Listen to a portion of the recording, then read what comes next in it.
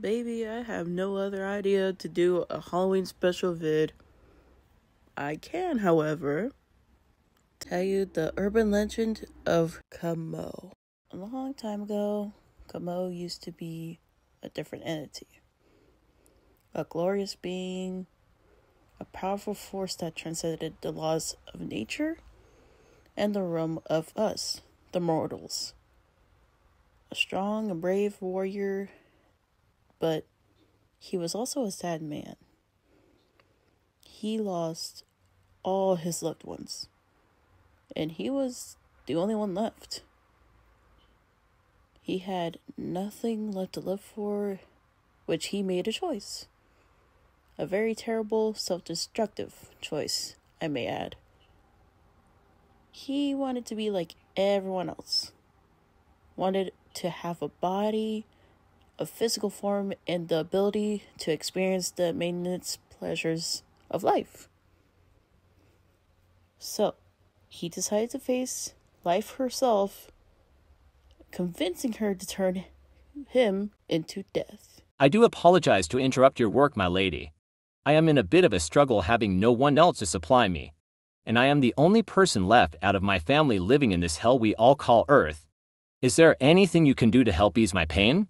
Kamau, what you're asking of me is not only out of this, or any world's power, but it's also out of very dark magic I cannot undo or take back.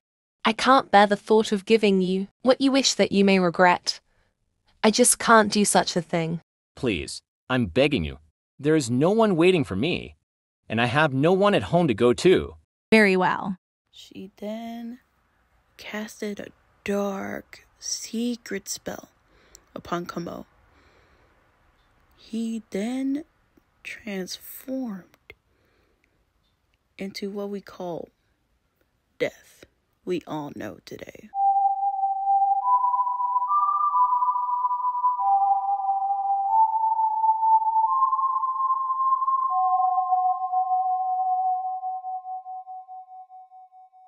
With her help, he turned into the undead, the one who feeds on the living and the dying, gaining of a new lease on life, a new purpose.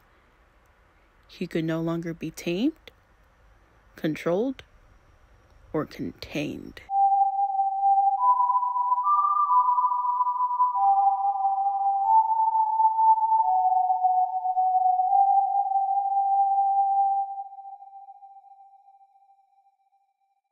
He was free to roam the earth, to devour with a smile on his face, to bask in the glory of destruction he brought about. Death, he was the ultimate hunter, the cruel and unforgiving executioner of all who crossed paths with him. Now, no one knows who this person was, what their name, what they sounded like, or nothing.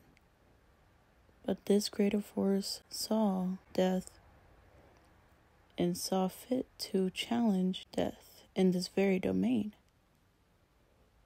And his reign was then short-lived.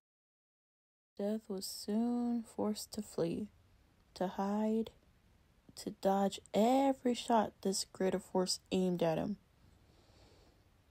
But he knew one day he would emerge from wherever he is hiding in to claim his rightful place as the ultimate force of evil. Some say he will do it with vengeance.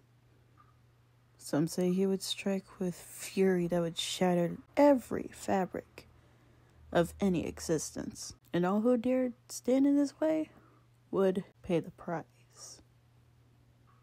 He is the ultimate symbol of death. People still fear him, and they still hate him. But of course, he is the Reaper. He has no heart left for anything else. Thank you for telling my old story, Big Mama. You're welcome, CapCat.